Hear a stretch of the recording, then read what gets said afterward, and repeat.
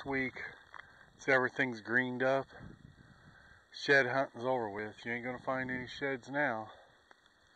But what I'm after is this grapevine right here. And it's almost in the road, in the way. So we're gonna harvest this grapevine and we're gonna take it in front of my tree stand and we're gonna hang it with the bottom at belly level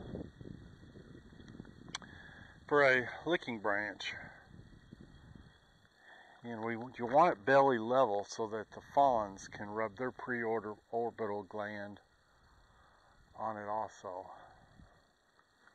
But we're going to go around the bend here and see if there's any turkeys out here. I pulled my coyote traps way too early. This farmer was supposed to be in here and plant this, and it was perfect. He came in here and dissed the field next to it, but it turned off into rainy season to where it's raining every day, and it's supposed to rain every day this week.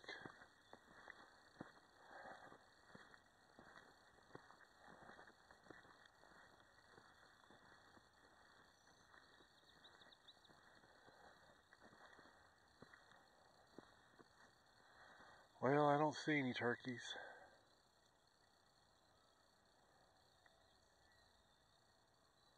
That was cool last time I was out here watching them two hens fight.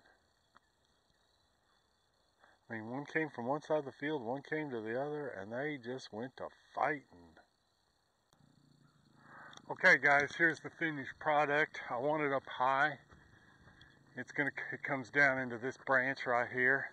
Neat thing is, I just cut this, and I guess you could use this in a survival situation.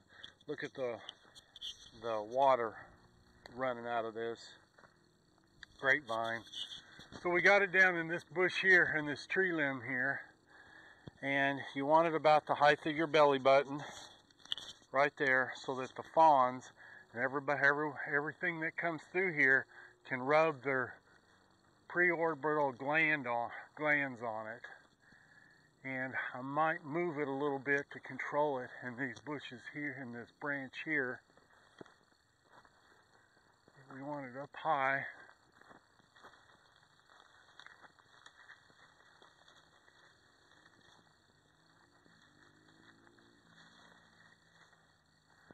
Just like that. Okay, that's perfect.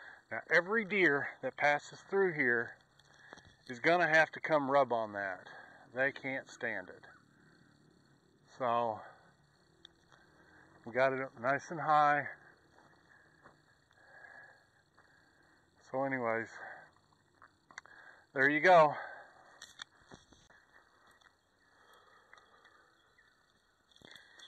Food plot's starting to come in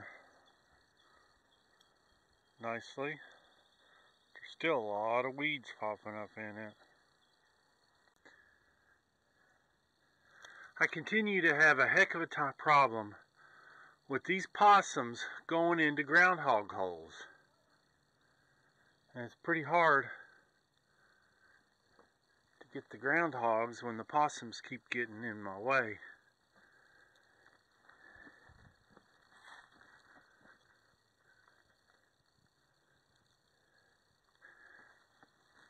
But I guess possums, they live underground too, I guess.